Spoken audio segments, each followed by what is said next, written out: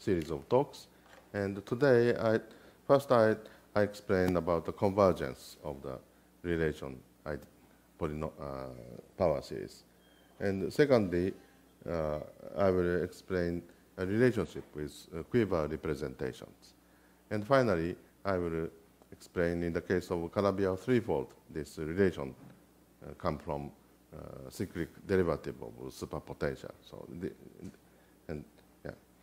So first, let me remind me. So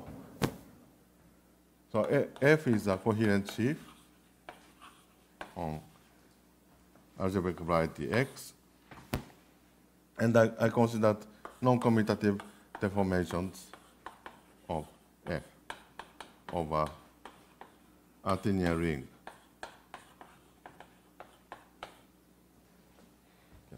And the versal deformation is constructed, and the base ring is called deformation ring.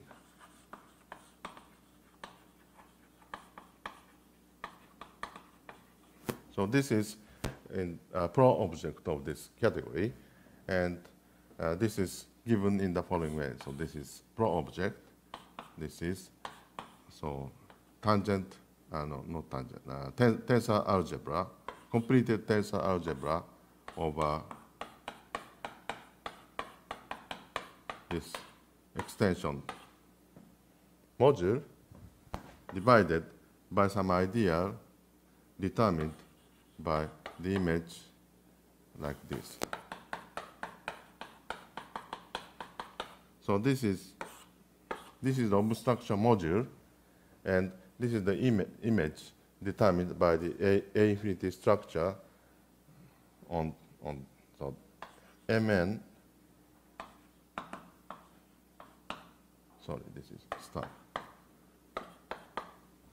A infinity structure is something like this.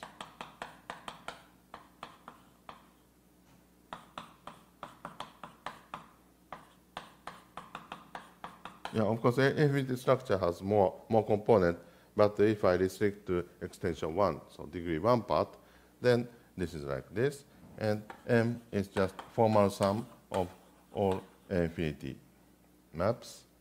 So this is from tensor algebra of extension 1 to extension 2. And this one is just a pullback of this map. And then the image of this vector space give you some linear subspace of this, and two-sided ideal generated by this is the relation ideal. And in the previous lectures, this was just a formal sum. And today, I want to discuss about the convergence. So convergence.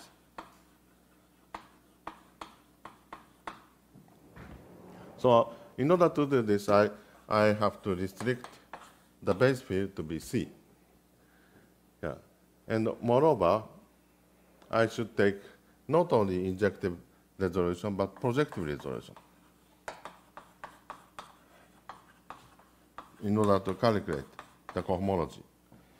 So injective resolution is better, so it globalizes easily and works without any, so the injective sheaf has no cohomology at all, but projective locally free resolution. So locally free resolution itself doesn't give me the cohomology, but I need moreover Dolbeault resolution, Dolbeault cohomology. So I need one more component in order to calculate the cohomology. So the procedure is like this. So let F has the projective resolution is, locally free resolution is like this.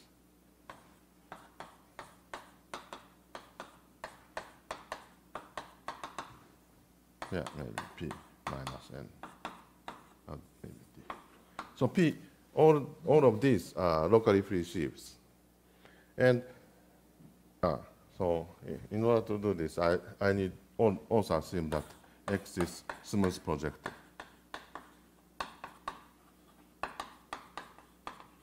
So if X is projective, then I have locally free resolution.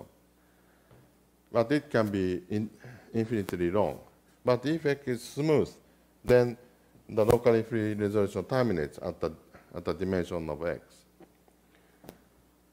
And moreover, so for Dolbeck cohomology, so I need Poincare resolution.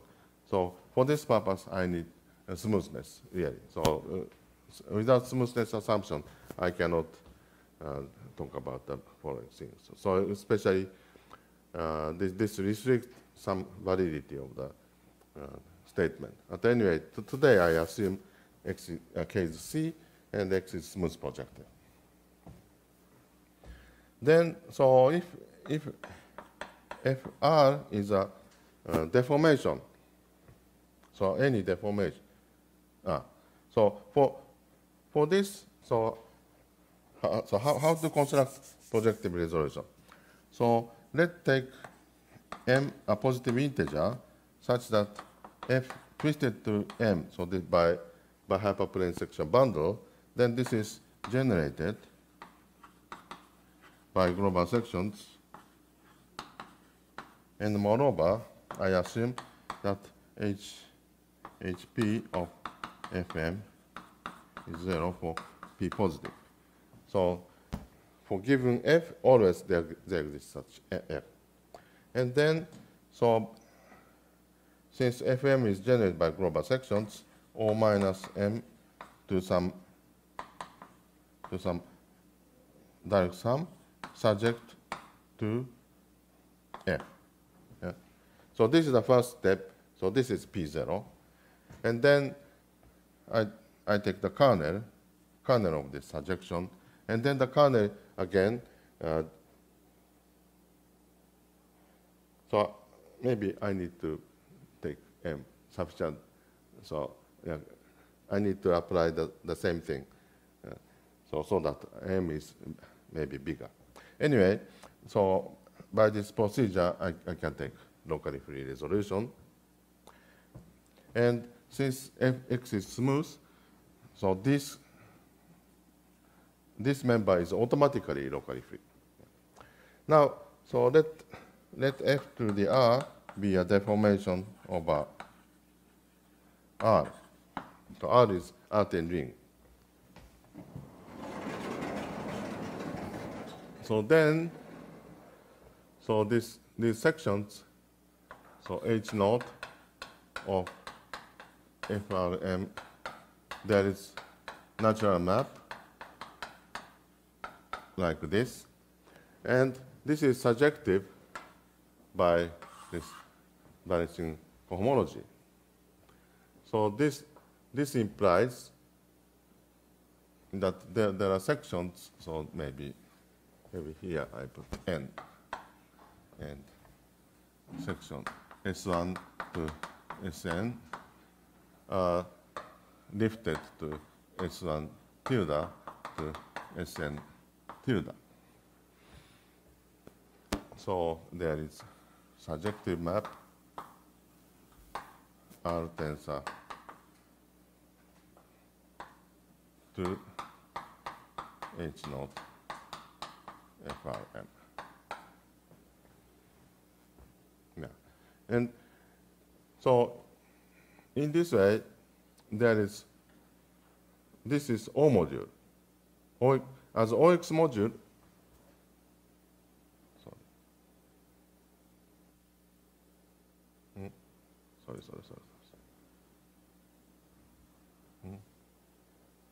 What is this?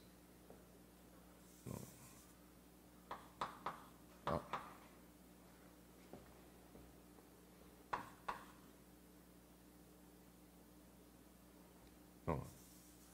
So this is.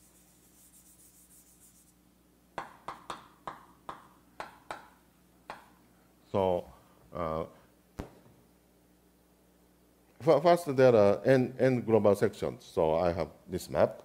But this has R module structure, so I have also this map, yeah, this surjection. And then, so by repeating the same argument, I have the FR has locally free resolution of the form. So FR is P, R tensor P0, R tensor P1, and so on. Yeah. So this is very similar to the case of injective resolution, but the direction of arrows are just opposite. And then, so this P dot replace F, but this doesn't give you the cohomology, so I need more. So let C0 dot, so maybe Q and I. This is just, so C infinity 0Q form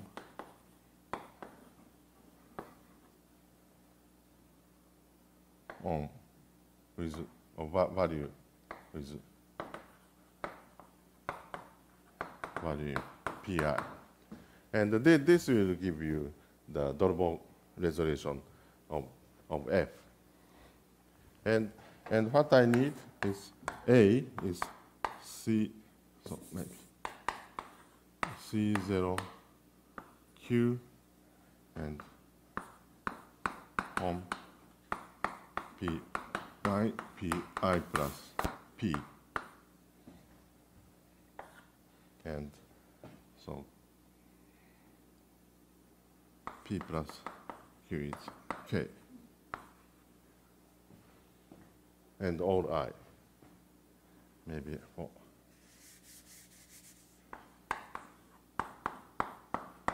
P plus Q is I, okay. Yeah. So this is the DG algebra. DG algebra. So in the previous argument, I used injective resolution. So AK was just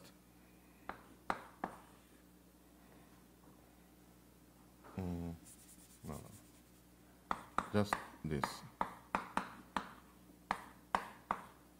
Pi, not P, I plus K. So this was the double complex constructed from total complex of the double complex constructed from the injective resolution. So I have one more ingredient here. And then, so what is D in this case? So dA is D bar plus, so maybe it is better to say like this. So D AP B AQ BP, so where AQ is 0Q form, and BP belongs to H0. This is holomorphic section. Pi plus P. Holomorphic. This is delta AQ times BP plus minus 1 to the Q of AQ D P B, not D, plus minus 1 P plus Q of AQ B P D, where this D is the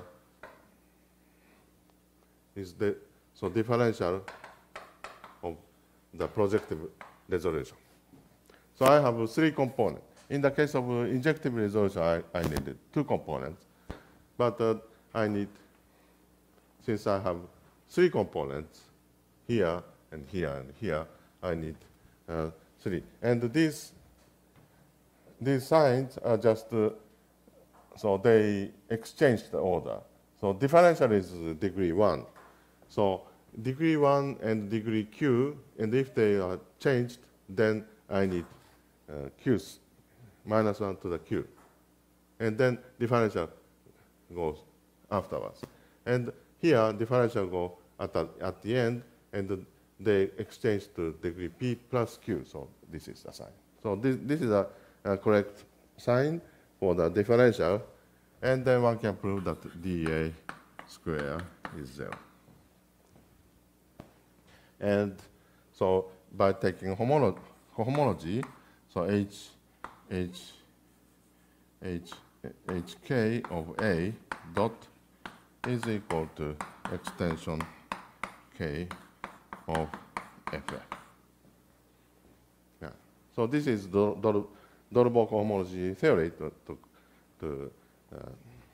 calculate the coherent sheaf, cohomology of coherent sheaf. So why I needed this Dolbeck homology instead of injective resolution? So injective resolution is too big, and I cannot put metric. But here, these are vector bundles, so I can put usual Hamisha metric, and then I can use L2 theory and so on. So in order to estimate in order to estimate for the convergence. Yeah. So this is the Dolbeck homology. Yeah. And then so how to describe the deformation? This is the same. So if I have y in A1, then so P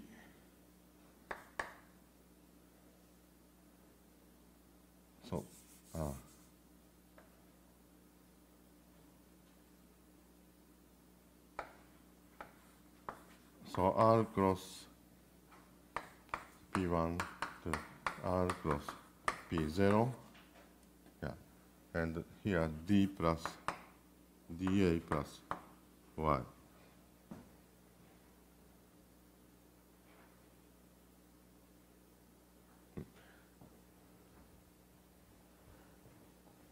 So, and this co-kernel.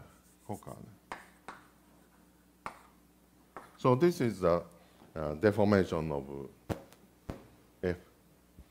So this should be FR, so flat over R, if and only if Y satisfies Maurer-Cartan equation. Yeah.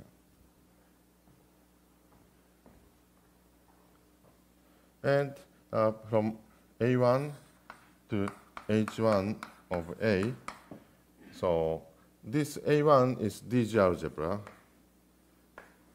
and if I take cohomology, then I have A infinity algebra, and the Maurer-Cartan equation here,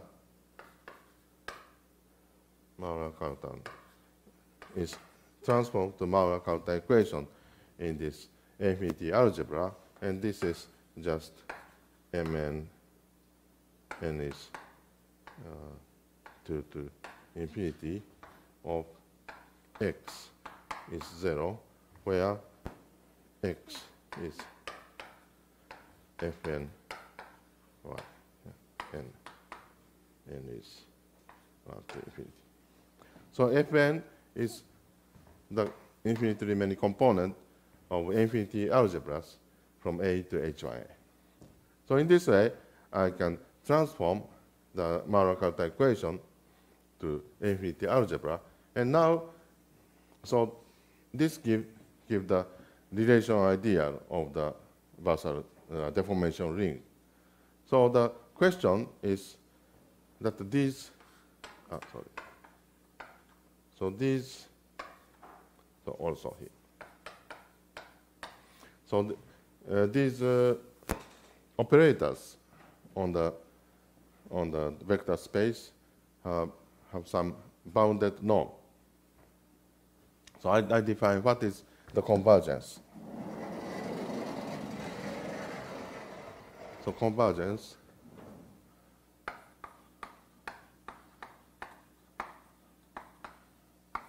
what does it mean? The meaning is that this. So this is operator from extension 1 to extension 2. This has bounded norm Cn for there exists some constant.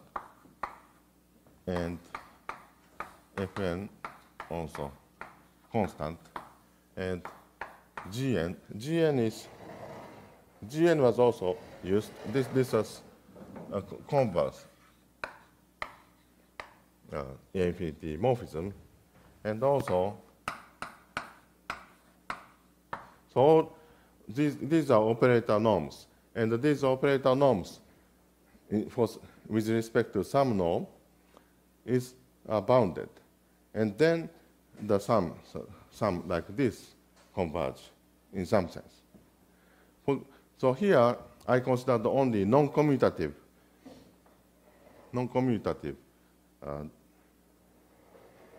so yeah, like this. So this is just the transpose, so also the bounded norms. And each coefficients are given by Mn. And so if they have bounded norm, then so this relation idea convergent. But so of course these are non-commutative power series. So there is no strict sense of convergence. So it is non-commutative. But if you take just commutative quotient, so maximal commutative quotient, so Abelianization, then they are really convergent. So because the coefficient of the power series are bounded like this, then they are convergent. But your theory is great. Now it's a small level for the man. So the radius depends on C. Yeah, of course, inverse of C. But we know A infinity algebra is global. So A infinity algebra structure is on extension 1. Yeah, like this. So this is the non-commutative coordinate ring of this finite dimensional vector space. So in this finite dimensional vector space, I'm considering formal power series ring, a formal power series defined by this. And they are convergent.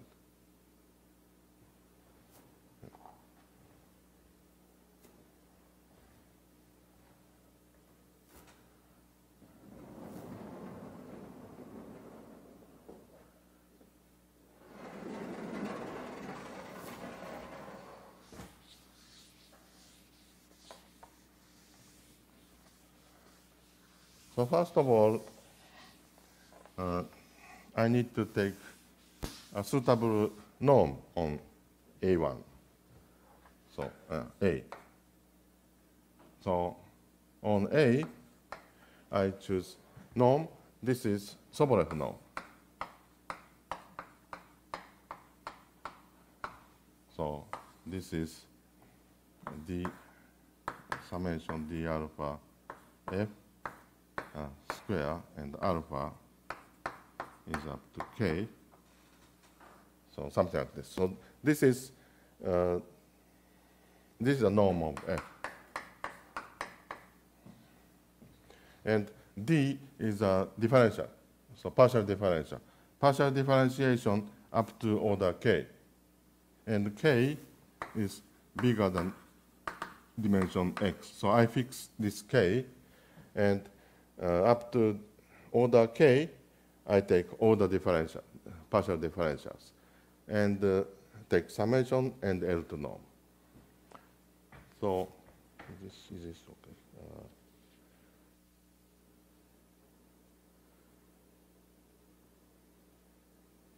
Maybe L2 is here. Yeah. So. Square, yes. So if I take k is 0, then this is usual L2 norm. But usual L2 norm does not behave well for the product. So if I take this one, then actually Fg, so product of two functions is something like C. I have this kind of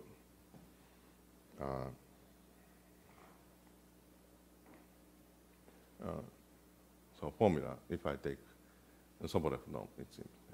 So in order to get this kind of, so C is some universal constant, so like this. Yeah, and if L is operator, so from A to A, and then norm of L is just so maximum or supremum of LF divided by for F is 1. So this is should it also be square in the right hand side? This? Should it be square? F square. Really? Yeah, if I'm square by some constant. This? I guess so. Yeah. Right. So sorry. Yeah. Well, maybe, yeah, like this. Sorry. Yeah, thank you very much. Yeah. So this is the operator norm, yeah. And this is the infinite dimensional space. And if I take the completion, then this becomes Banach space. So essentially, this is I'm considering Banach DG algebra. And so Banach space, so this should, all operators should be bounded. Yeah. So Banach algebra, so not only as an infinite dimensional vector space, I have multiplication and differentiation. And the multiplication is bounded, and differential also bounded in some sense. Yeah. So it seems that actually I'm not very sure about analysis, but it's written in the textbook like this. So. Okay. So. The textbook product is only finite product. Now you have infinity product. Product. What is product? Product. Just two. Just add commutative function product? Huh? No, so this is algebra. So product is just two elements. But our case is infinity and n. No. The product is just two. Yeah. And one? No. You will see. There is no infinite product. Okay. So this is algebra. Yeah. Okay. So then, I need harmonic theory.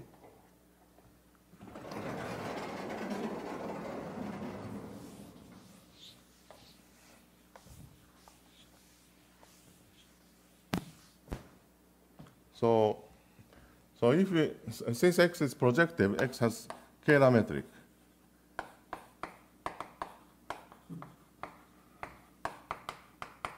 And so using this, so A has some harmonic integral theory.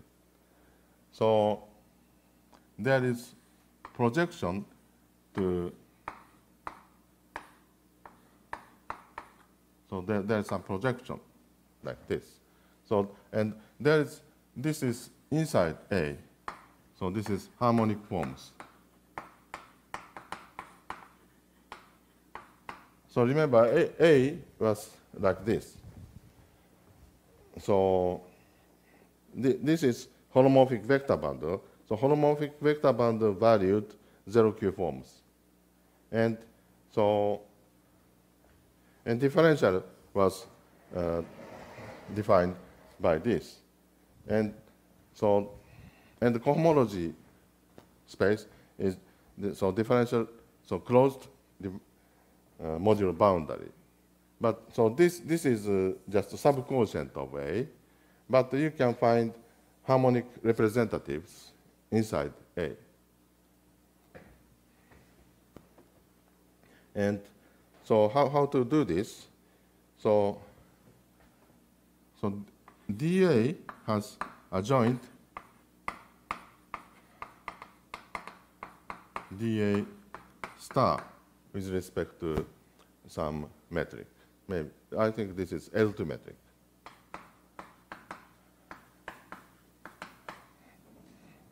And then the Laplacian is defined like this. Yeah. And then HA is just kernel of Laplacian. So that's why it is called harmonic forms. And these harmonic forms represent all the cohomologies.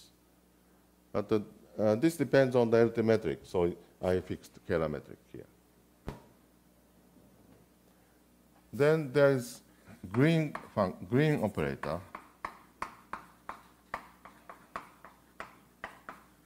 which is commutative with the differentials, and also it's a joint.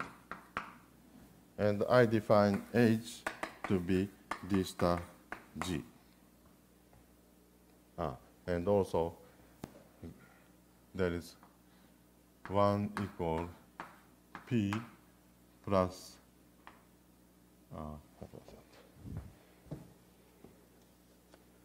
P plus delta G.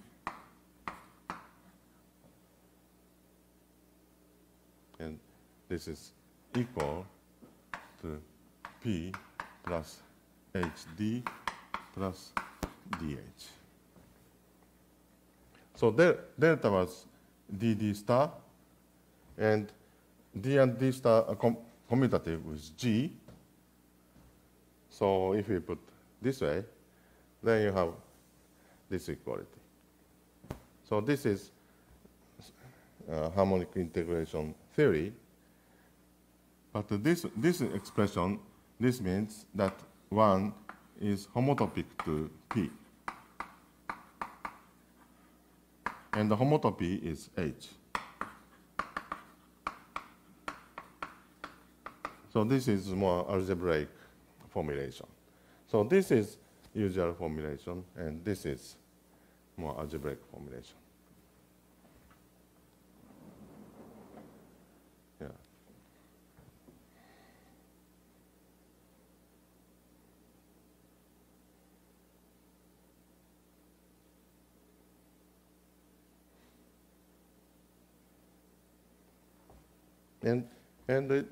So it is known by analysis, so I don't know how to prove it, but this is also bounded operator.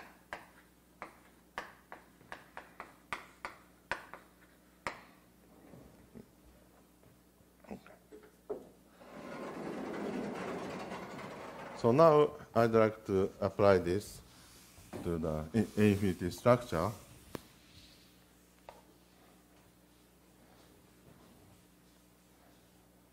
So Mn is the sum of Mn T, where T is a tree.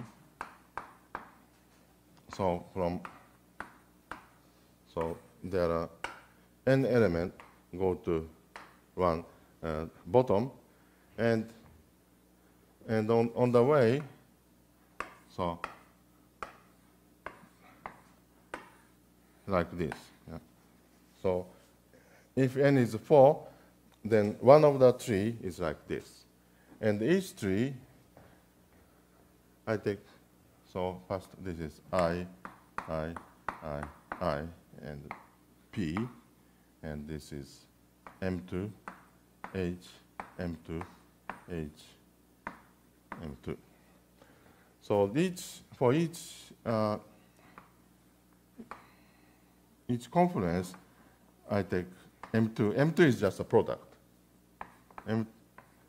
So these M2 are just a product of the DG algebra, and H is this homotopy. So for inner edge, I apply H, and so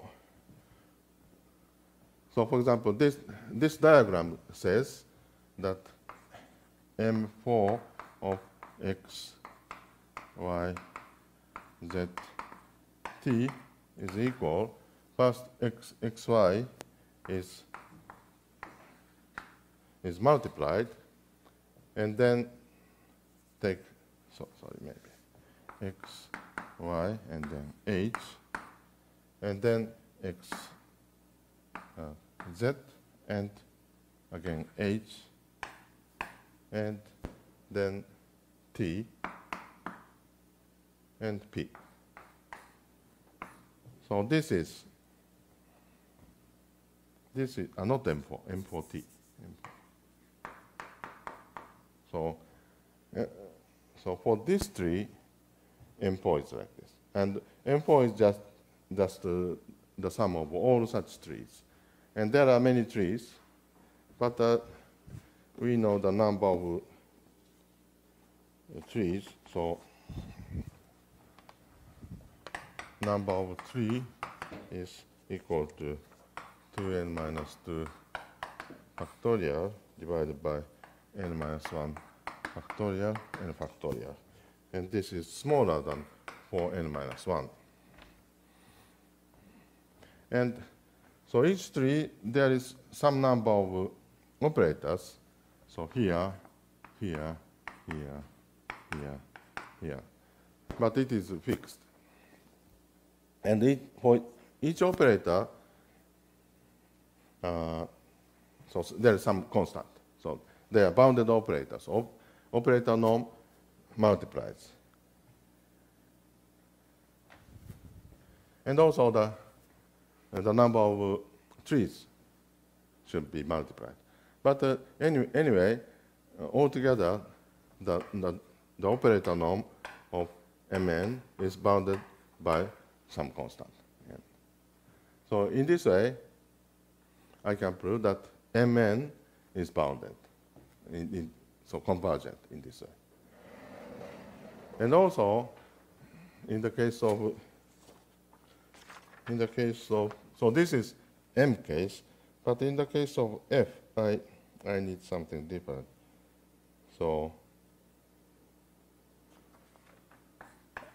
I need homotopy here in order to get F.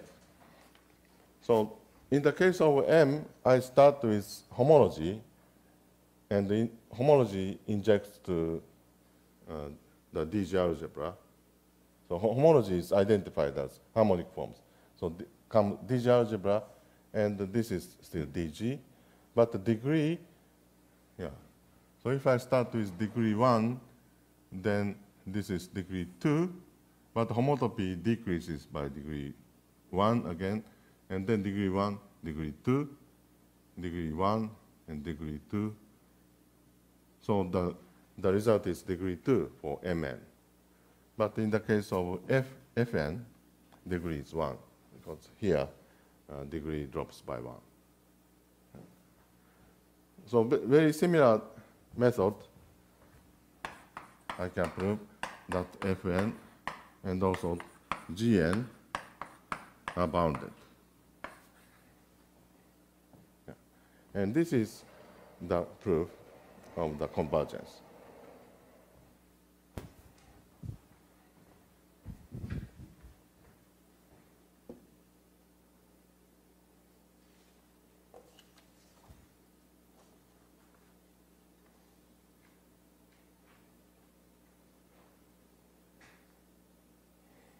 Yeah, so I used the coordinates for the convergence. So one can look at different ways. So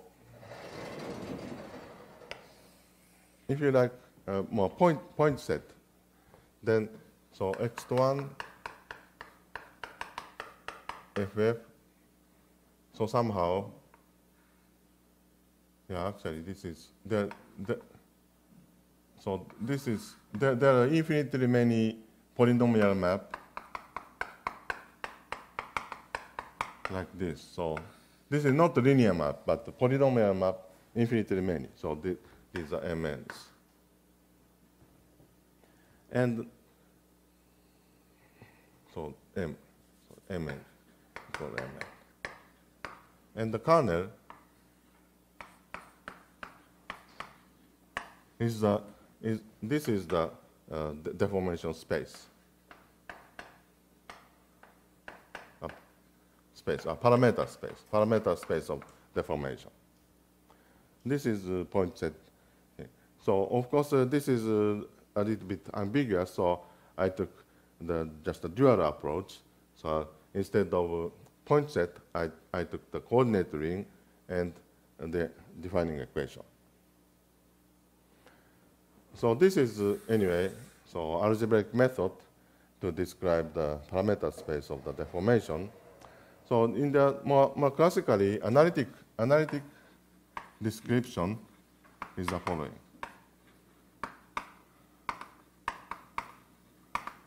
So A1 go to A2.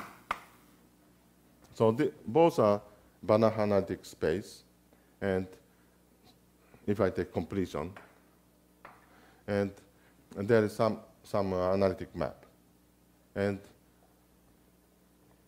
so maybe this is F, and so zero set is the space of deformations, but this is redundant. So I need to one needs to take slice. Some slice, so maybe H. This is finite dimensional vector space. This is slice. And this is parameter space of deformations.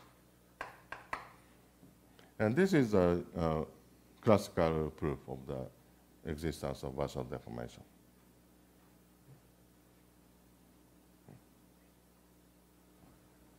So in order to do this, you have to develop the theory of Banach analytic manifold and so on, Banach analytic variety, and then taking slice and so on. So of course, so intuitively, this is very simple, but you have to develop a lot of things. So anyway, you have to develop some kind of theorem to make the rigorous.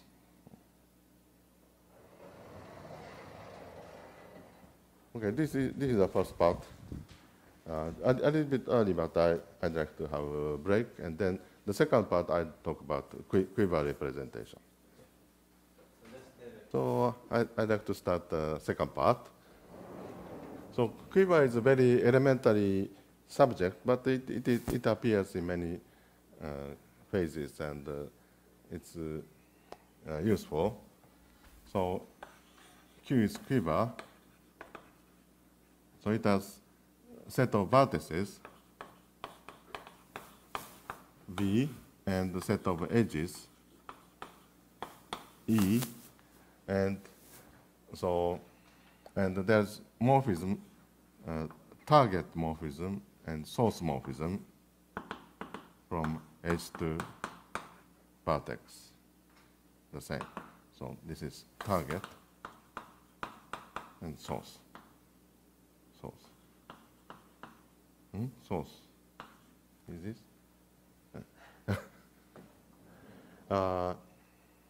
Yeah. And all are finite set. And then, so what is representation? So R is representation of Q, quiver. This has dimension. So at each vertex, so V1, V2, V3, you take some vector space, U1, U2, U3. So VI corresponds to UI, so K vector space. Also maybe finite dimensional. And so each edge or homomorphism, so UE. So each edge E go to some UE inside hom UI to UJ. And that's it. So there is no relation. So usually quiver means quiver without relation. So U is, and the DI is dimension of UI for each edge vertex VI. And this is, D is called the dimension vector. So all set of all DIs. And then R is in the space of representation with dimension D. So if I fix the dimension D, but if I move the homomorphisms, then this is just a product of hom of U source of E. Actually, this is source of E to target of E. U target of E for all E in the set of edge. So the representation, the set of all representations with a fixed dimension vector is identical to the product of all homomorphism from these vector spaces. So this is affine space. If I fix a dimension vector, then the set of representations is just a affine space. So let's give you an example. One is simple representation.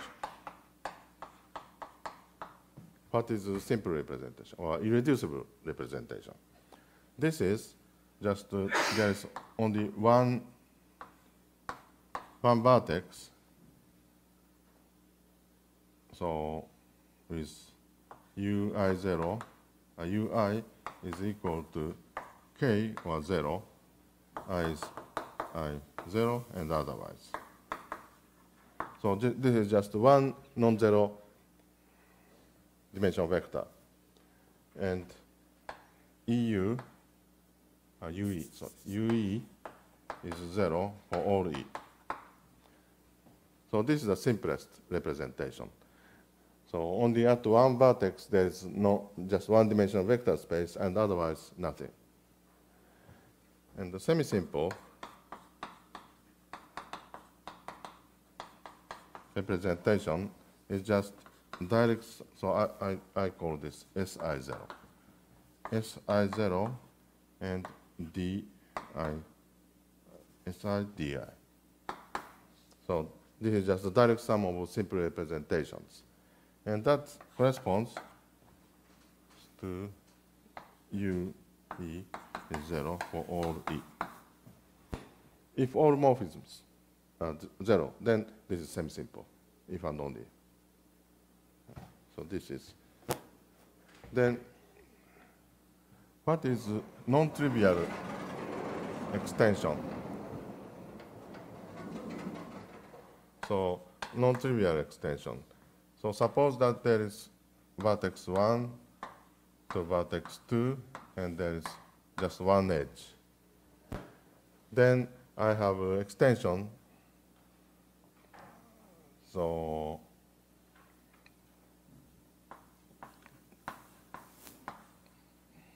S2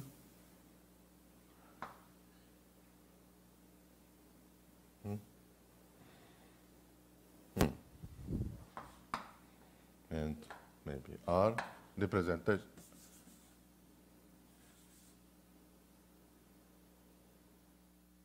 BR S1. So both sides are simple representation, and in the middle, this is non-trivial, non-simple example, non-simple representation with dimension vector D1 is equal to D2 is 1. And how this exact sequence is. So at the V1, there is 0, 1, so K, K. And at V2, this is K, K.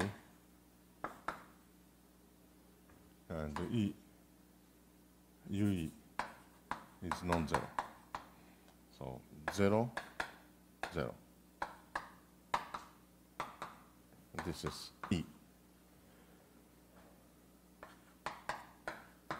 So this is commutative diagram of exact sequences, and this is UE. And this is 0, 0, like this. So this is the exact sequence of representation. So there is a following simple lemma.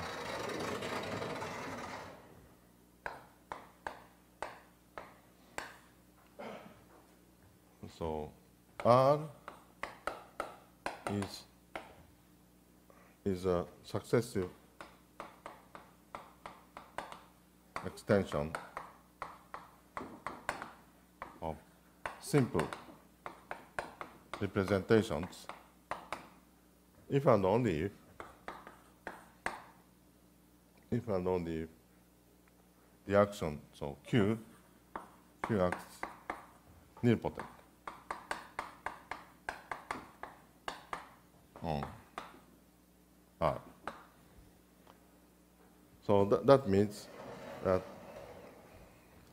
so UE1, UE2, UEN is 0 for all E1 to EN if n is bigger than n0. So that if there is some fixed number n0 such that the multiple of any multiple of number more than n0 becomes 0. So this is called nilpotent.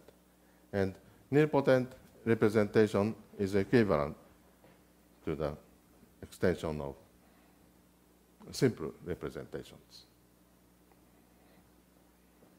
So for example here, so UE is 0, but UE square is 0 because anyway E cannot,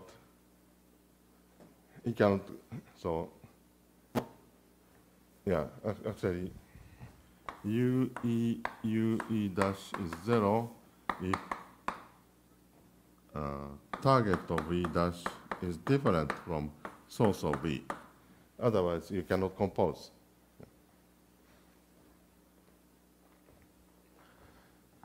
And for example,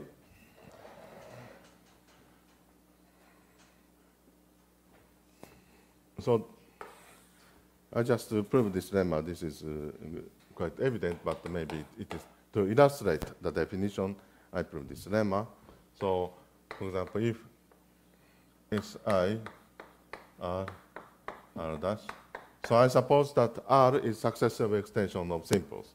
So R dash is successive extension, and Si is a simple.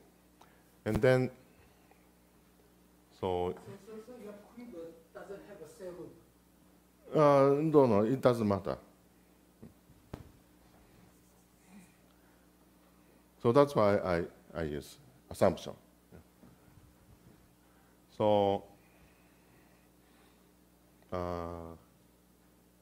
Yeah.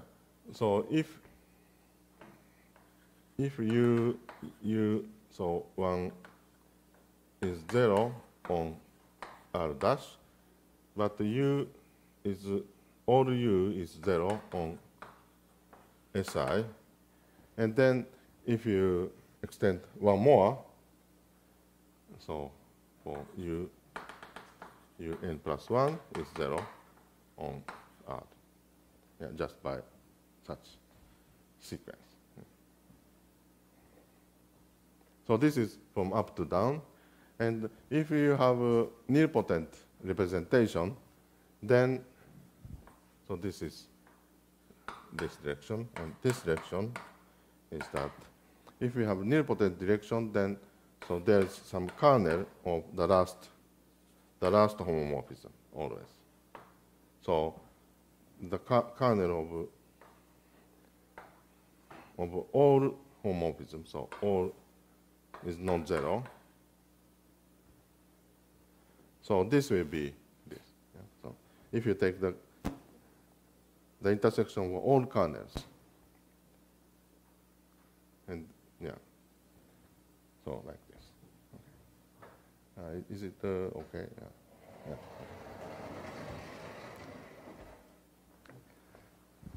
So this was the representation of a quiver. Okay, then I want to consider some special quiver, so for the X quiver.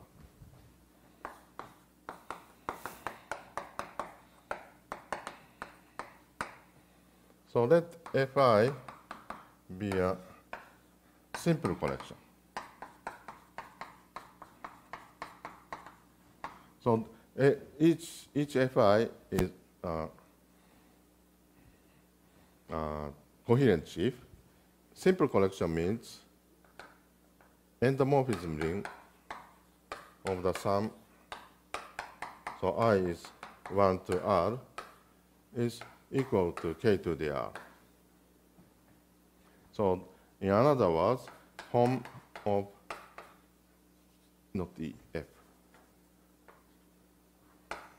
Fi to Fj is equal to K to the delta Ij. So this is a simple collection. And I want to consider non-commutative deformation of a simple collection now. So actually F is just a direct sum. And I want to consider non-commutative deformation of the direct sum.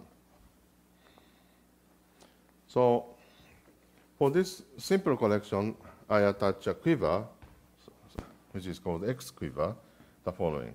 So vertex is just V1 to VR. So each component corresponds to a vertex. Then what is the edges? So Eij is the set of edges coming, going from Vi to Vj. And this is a basis of X1 FF star. Yeah, this is the X quiver. Yeah, I forgot to define the quiver algebra. So quiver algebra.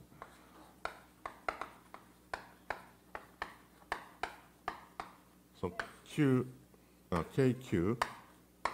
So Q is a quiver, and for each quiver, I can define quiver algebra. This is just the sum of all non-trivial paths. E1, EIN, EIN minus 1, E1, or all n, and such that target of Eij is equal to source of Eij plus 1. So these are just composable edges. So the set So this is just a direct sum of all composable edges. So this is quiver algebra. And by concatenation, you get algebra structure on this algebra. So this is non-commutative algebra. And so this is formal quiver algebra. This is just the same. So same. Not just direct sum, but direct product. Then I get completed quiver algebra, formal quiver algebra. So for example, in this quiver algebra, so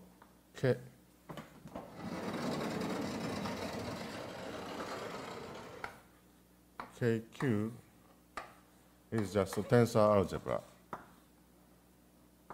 of X to 1, FF star. And formal quiver algebra is just formal completion of it.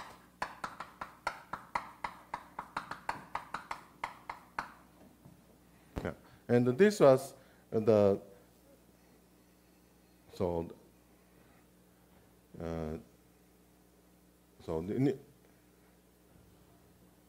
if you divide by some idea, then you get the deformation algebra. So this is what I needed for describing deformation algebra, almost.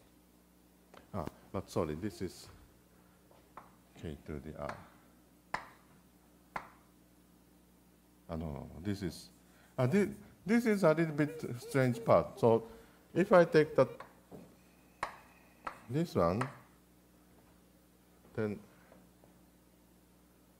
I need Kn plus, so that only the degree 0 part is different.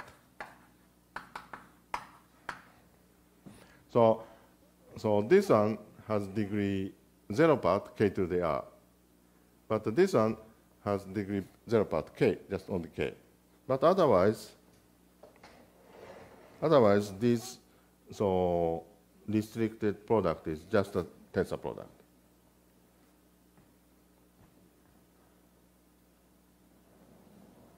So what's Kn? KR. This is R. So R is a number of vertices. So for example, E1, E2 can be composed only the target is equal to the source. So this is composable. And this is equivalent to saying that this is over K to the R. So if you have E1 here and E2 here, and you get the same edge. So this is the tensor product over KR, the same. So, but at the degree 0 part, this quiver algebra has only one-dimensional vector space, not K to the R. So this is the difference. So this is almost the same. So well, usually, maybe one can say that this bar, if I take bar, then this is the same. So such graded algebra, so in B is equal to K plus B bar, like this. So in the positive degree part is denoted by B bar, with B bar. And then the positive degree parts are the same. Only the degree 0 part are different. So would the degree 0 part of the quiver algebra be the vertices? No, actually, usually just K. This is common. Yeah, but if you take K to the R, then this is just a tensor algebra. So it is almost the same.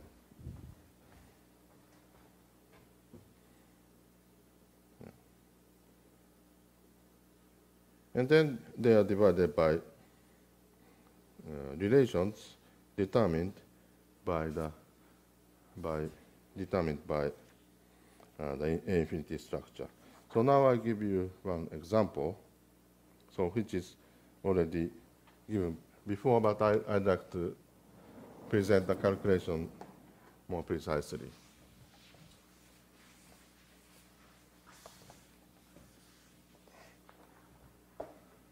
So this is the same example I considered before. So x is just two lines. xy is 0 inside P2. And so fx is O of x is 0. And fy is O of y is 0. So this is a line. And f is just fx plus fy. And then there are extensions fx to O1, 0 and fy over x and fy. These are only non-trivial two-pointed deformations. Yeah. So this is a line bundle on x with degree 1, 0. And this is 0, 1. So this is both are invertible sheaf, but different degrees on each component. Okay. So we had this already. And this gives you also locally free resolution. For example, fx has OX 0, 1, OX 1, 0, because the kernel is fy, but fy is covered by invertible sheaf like this. So I have this. So this actually, in this case, locally free resolution do not terminate because x is singular.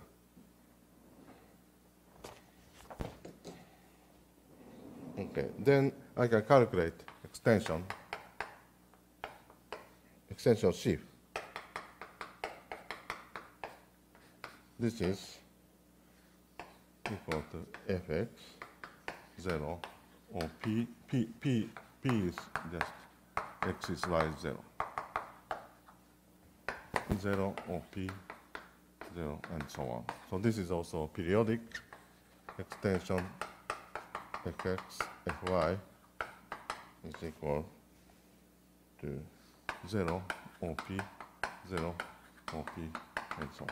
So this can be calculated by using this locally free resolution. Just take home from this resolution to fx or fy, I get these things. Okay. And then if I take the hypercohomology, and this is just k0, k0, and so on, and extension fx, fy is 0, k0, k, and so on.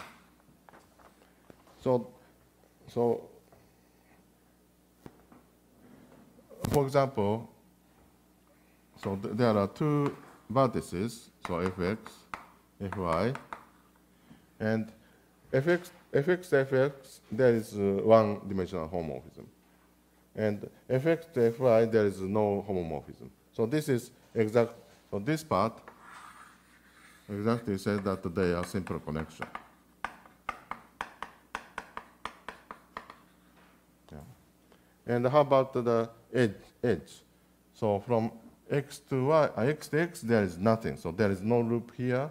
But from x to y, there is one. So there is one edge, E1. This is E1. And similarly, there is E2, opposite direction. So this is the quiver, so X quiver corresponding to this situation.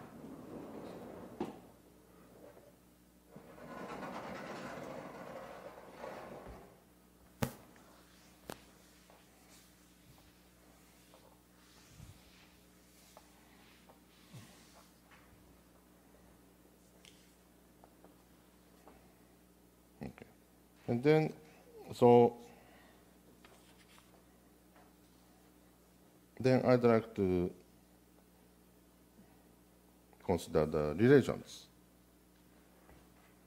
So x1 ff, maybe fx, fy, cross x1 fy, fx goes to extension 2 fx, fx. So this is one-dimensional, and one-dimensional because this one is x2. This is obstruction space. And I can check that, so this is E1, E2.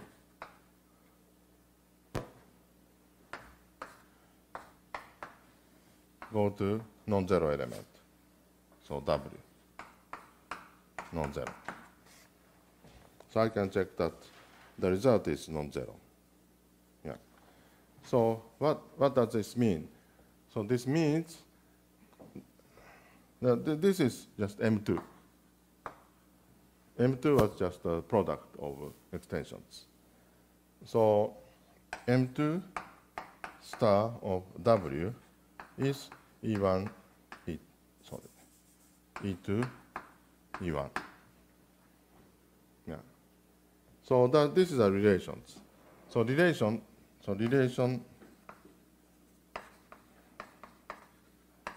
ideal is generated by E2, E1, and also similarly E1, E2. So if I take fx, fy, fy. Yeah. So the result is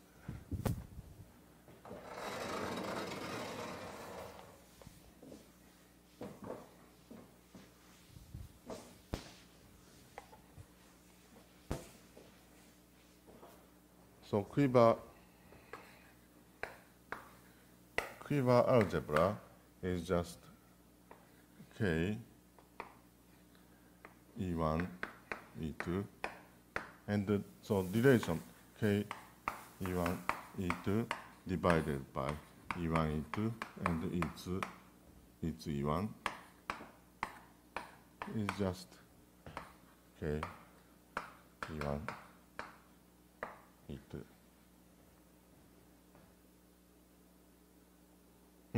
Sorry. This is not, yeah. It's divided by E1 square, E2 square, I think.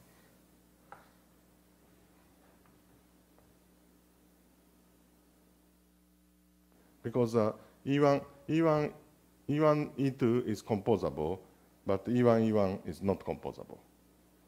So if I take the two-pointed quiver, so this, yeah, this is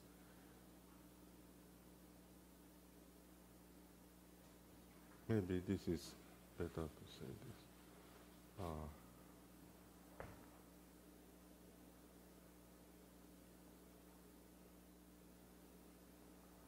Yeah, sorry.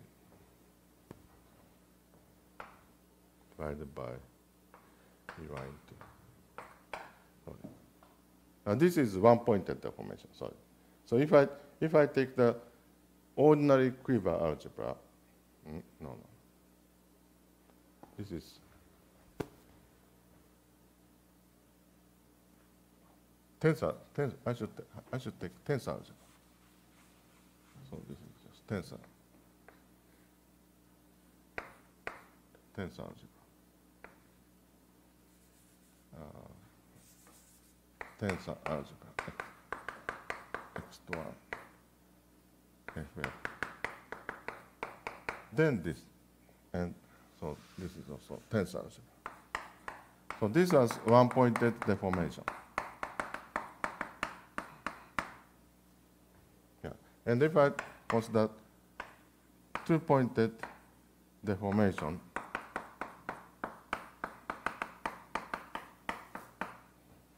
then this is K, E1, E2 divided by E1 square, E2 square. And then the mod,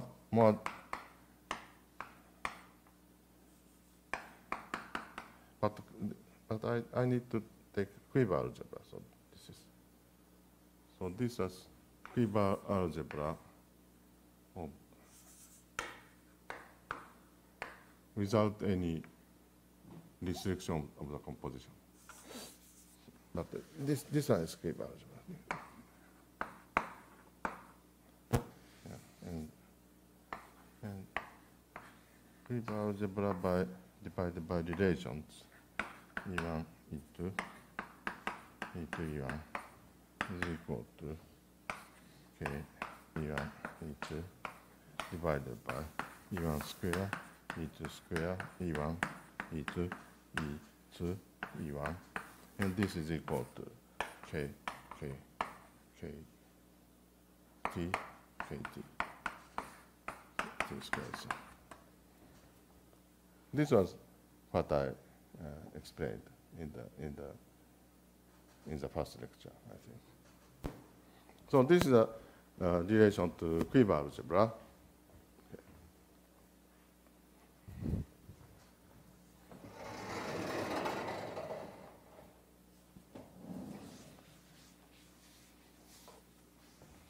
Then I'd like to explain the extension. So why quiver algebra, X quiver should take X1 instead of X0.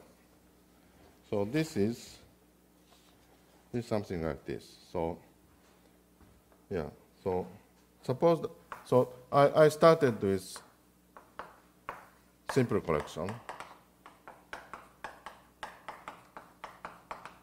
And then, so there is extension of sheaf. F2, extension, F1. So this is extension of sheaf. Then this corresponds to a morphism X in X1 of F1 to F2. Yeah. And then this corresponds to UE equal XE for E in X1, F1, F2 star. So for all element E, so X determines the homomorphism like this, and this is a representation. So this is representation, and this representation is extension of S2 R S1. So in this process, extension of sheaf is translated into extension of simple module, simple representation. So X quiver is, at least in the case of simple collection, they reflect honestly the extension process of the of sheaf and representation.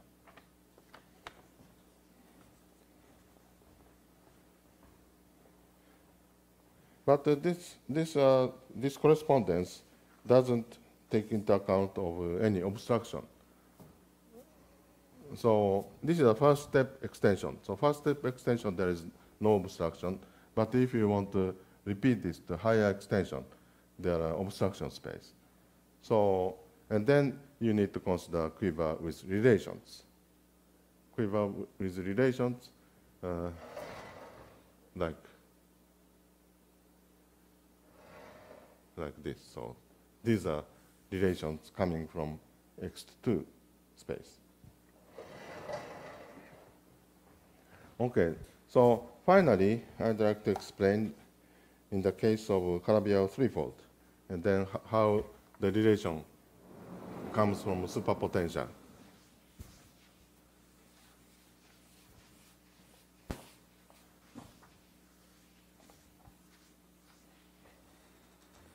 So section Calabiao 3, 4. So here I assume that this X is smooth, projective, three-dimensional, and moreover, canonical sheaf is isomorphic to the structure sheaf. So under this assumption, the deformation theory is very special. So let EI star is X1 of FF. So F is a simple collection. F is simple collection.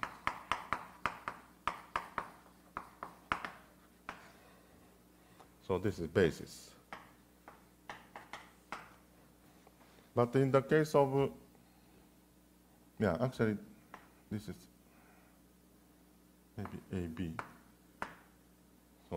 So each base is coming from this. So actually, X1 FF is just the sum AB of X1 FA FB. So this has KR bimodule structure. Yeah. And each base comes from one of the components.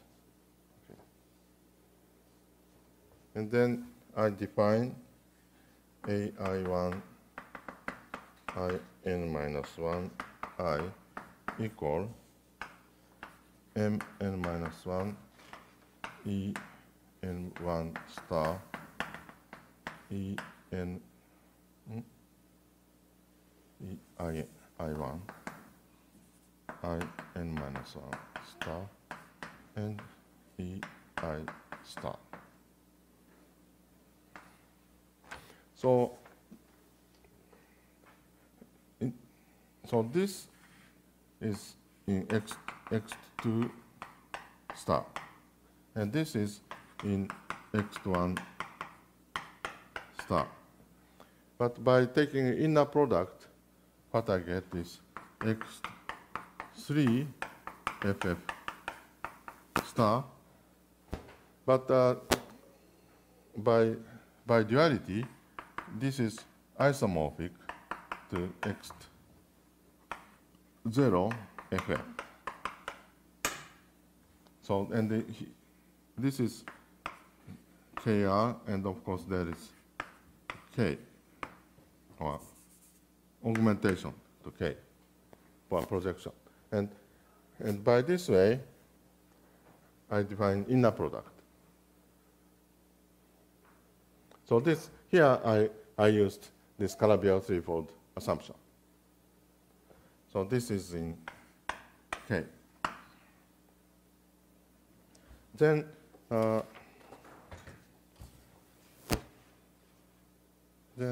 M n minus 1 of EI1 star EI n minus 1 star is equal to AI1 IN minus 1 I EI star.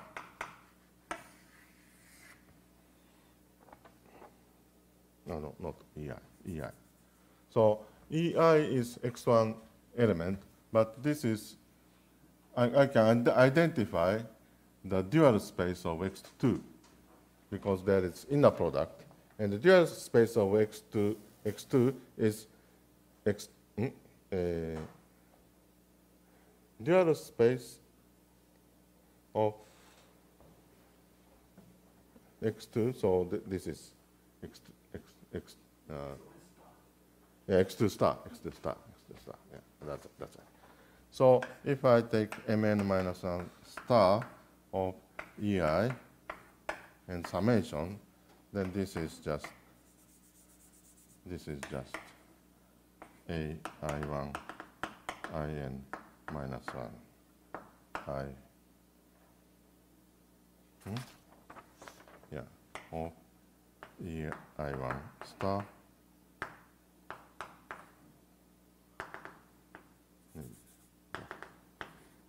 ein minus 1 star. So this M, the relation, so the generator of relation idea is expressed by using this coefficient. Yeah.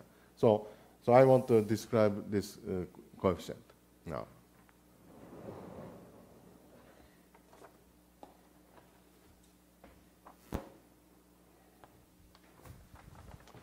So there is a very nice lemma with acyclicity of the coefficient. So this is proposition.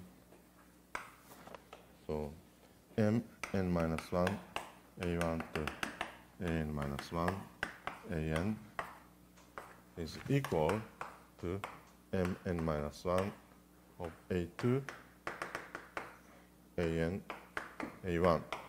So if I permute these a1 to an, a1, an are just e1, ei1, and so on. Yeah, star and so on. And I star and so on to complicate. So that just so this is ei1 star, not a1. Yeah.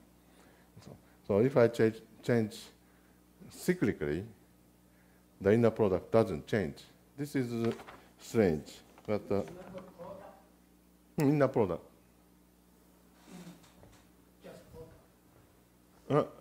Yeah. So inner product is just so take product and trace map.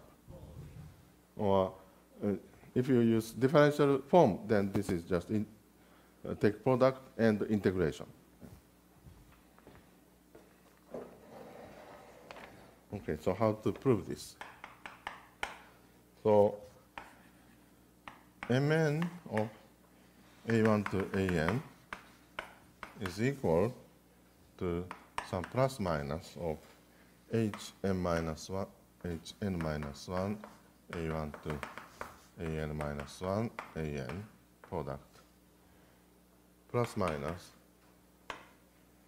a1 product hn minus 1, a2, an, plus minus summation of k of h mk a1 to ak times h m n minus k of ak plus 1 an. So here I just ignore the sign, just plus minus, because mn was just a sum of plus minus of mn t for all trees, and this formula comes from this expression. So why is this? So each tree has initially n vertices, and one possibility is just to take the first like this, and then the remaining n minus 1. Yeah, so this is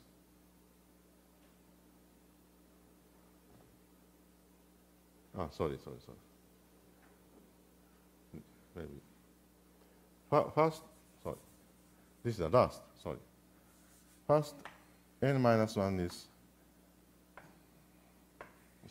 somehow together, and then the last vertex come here. And this is h. So the first n minus 1 is just contracted like this, and then take h, and then product with an, like this. So this is, the first term corresponds to such tree, and this one is just opposite. So this one just somehow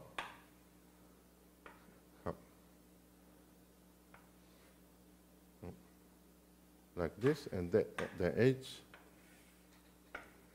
like this. So this is the second term. And these are just intermediate. So first K is all together, and then H, and then the remaining N minus K come together, and then H, and product.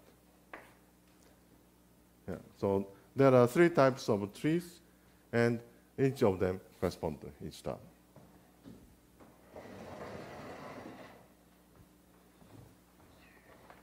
And then I use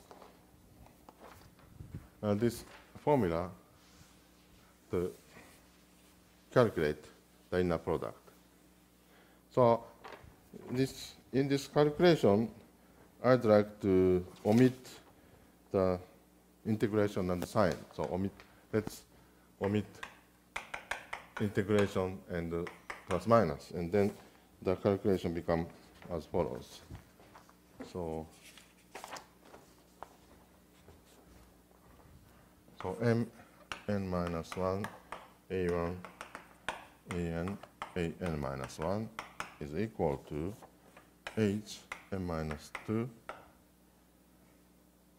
a1 an minus 2 an minus 1 an plus a1 h n minus 2 a2 an minus 1 an plus h mk a1 ak h n minus k k plus 1 an and an minus 1 n minus 1 minus k. So this is just replaced the first part. And then I use again the same formula, h n minus 2 a1 an minus 2 and m2 n minus 1 an. So remember, m2 is just a product. Plus a1 h n minus 2 a2 an minus 1 an plus plus mk a1 ak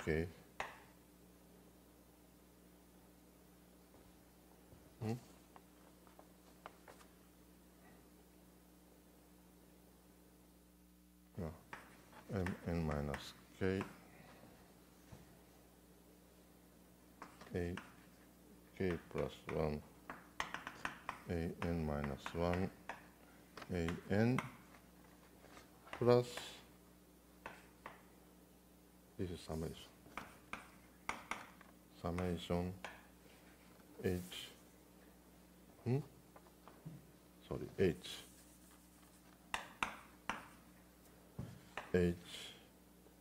mk a1 ak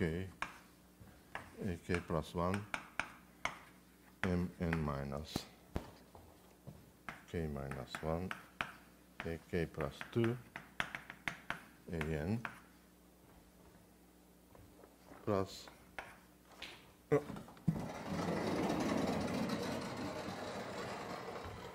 summation h mk a1 ak h m l ak plus 1 ak plus l and h n minus m n minus k minus l ak plus l plus 1 an.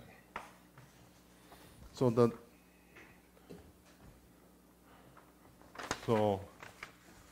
the first term is just replaced by here. So this is the same.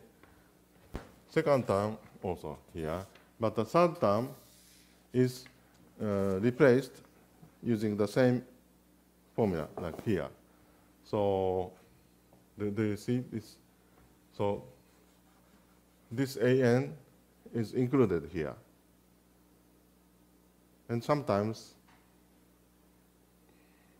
this ak plus 1 should be excluded. And then this is just the remaining term.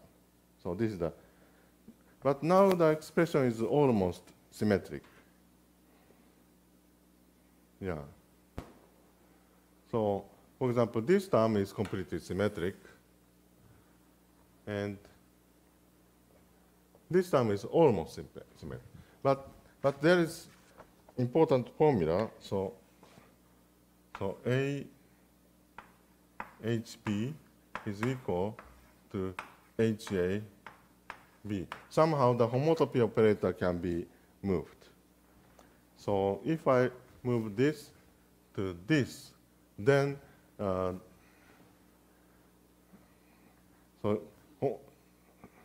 for example, this is also completely symmetric.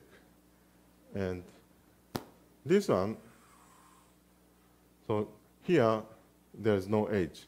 But if I replace the right-hand side of the proposition, then H will become here. And this H will become here. Here. And this H will move to here. And so in this way, if I use this formula, then so both hands are equal up to sign. And then the sign convention is very complicated, so I just omitted it. But yeah, so, yeah. And this kind of thing works well. So this is the cyclic equality. Yeah. Now, finally, I define superpotential.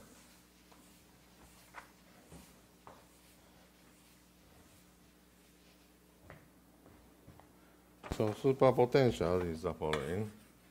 W is equal to 3 and I1 to IN and 1 over N A I1 I N E I1 E I N. This is inside Q hat modulo relation. And this relation is that if you cyclic permutation, they are equal. So I ignore the difference of cyclic permutation. And where T E I J is equal to source of E I J plus 1 and T E I N is equal to S E I 0. So there are vertices and the edges come like this. So there should be circle. Otherwise, there is 0. So the product is just 0. So this is superpotential. And what is cyclic derivative? So cyclic derivative is just usual derivative, but slightly different. So this is equal to AI1 IN minus 1 IN EI dash N minus 1 EI dash 1. And so IN I1 is permuted to IN minus 1 dash I1 dash. So if there is such cyclic permutation, then the this term appears in the derivative, ice derivative. So since this is non-commutative world, so derivation is not the same as as usual, but it is only slightly different. So how to differentiate ice term? So first, by cyclic permutation, you put I to the top and then delete. So this is cyclic derivation. And then the relation idea is, so this is n star of, so ei star. So for all I, and this is equal to di. Yeah. So the relation ideal is given by the cyclic derivation is of one potential. So in the Calabi-Yau threefold case, the quiver with relation is determined by just one superpotential. Yeah. So this is very special property of the Calabi-Yau threefold. And the physicists found first the existence of such superpotential. Yeah. Okay, so finally, so I just finished this lecture with a remark that actually I wanted to prove the following kind of statement. So actually this relation I is generated by non-commutative polynomials. So if they are polynomials, so there is no infinite series, just finite case. Then the convergence is trivial in this case, at least when x is like Pn, or more generally, if x has so-called full, strong, exceptional collection. So this is the terminology of derived category. But the typical case is projective space or Grassmannian or quadratic. Yeah. These varieties have full, strong, exceptional collections, and at least in these cases, I should be algebraic. So this is algebraic. But anyway, if I consider commutative deformation, then the coherent sheaf is parameterized by Coates scheme. So modular space is always algebraic. So in the commutative world, always algebraic. So it can be always algebraic, even non-commutative deformation, but I don't know. And actually, there is some proof, but still I cannot understand the proof of this in the case of Pn. So I could not explain this in this lecture. Yeah. So thank you very much. This is the end of the talk.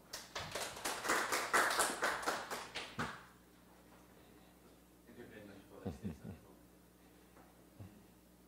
Any questions? Could you explain to us what is the strong exceptional collection? This is, so I have considered derived category of coherent sheaf of the variety. And then there are some E1 to maybe E something, En, and they are all exceptional objects. And so in the sense that hom I of Ej, Ek is so 0 if I is positive or negative. So if I is non-zero, and or if J is bigger than K, like this, and also if it is K, if J is K.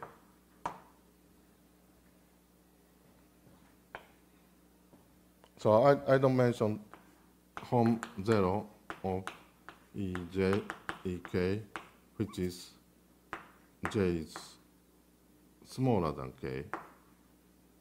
So this is this case is not determined by this condition. This is a free thing, but the condition is that this is first strong exceptional collection.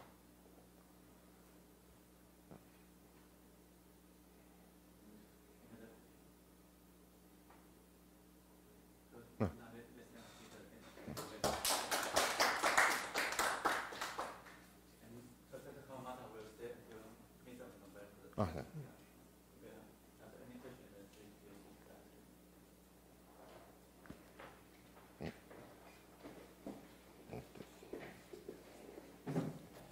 Why W is called potential?